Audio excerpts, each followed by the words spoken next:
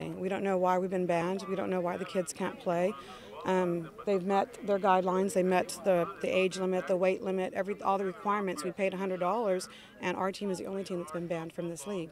And we don't know why. And all we want to know is why. It's what all these parents and kids are asking. Why? Why is their team no longer allowed to play with all the other teams? The youth football team, the Raiders, showed up for their scheduled game today, only to be escorted off the field by police. And once again, why? These coaches and parents say they've tried to get an answer but are being ignored. We tried to get a hold of them. We tried to contact them and explain and try and get this resolved. They won't call us back. They will not talk to us. All they have been told is that the league they're playing with, the Warcat League, has a strict no-tolerance policy that was in some way violated, leading to this suspension. But what was the violation? The Raiders say they've gotten no reason, so we tried getting an answer. We asked Vice President of the group that suspended the Raiders what's going on. You'll be able to talk to us and let us know what is going on. We will talk to you as soon as the games are over. Okay.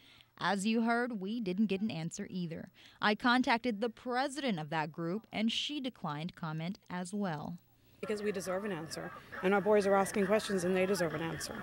In the meantime, these kids are missing out on some of their last opportunities to get to play together. Here, it's just youth football. These boys have played together for over 7 years. This is their last hurrah. After this, it's over. They are all going to divide up throughout Corpus Christi, and everybody will play for different schools. They will never have the chance to have this much group of talent on one team again. So we want to finish it out strong for them. That's our main goal. And bottom line, all these kids want to do is play. How do you feel about it? I just want to play football. Why? What's so special about football? What makes you want to play? I just like hitting, and I just like playing. It's just fun. Just being with their own team and just having fun playing football. And they're not allowing you to do that, huh? No. Jennifer Lita, Action 10 News. 1, 2, 3, ready!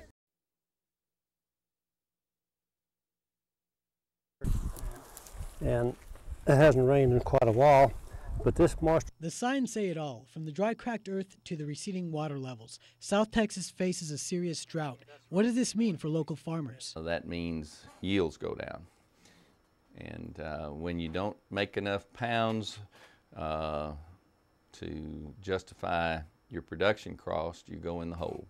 Although this drought may not compare with the one back in 1950, area farmers are still concerned as planting season quickly nears. A rain within the next 2 or 3 weeks, for sure. Enough to get the crop started, and then we can pray for more. The drought's grip can also be seen in area lakes. Under different conditions, my head would probably be covered in water, but because of this prolonged drought, the worst since 1956, that isn't the case, which is why I'm sitting on a dry, empty beach.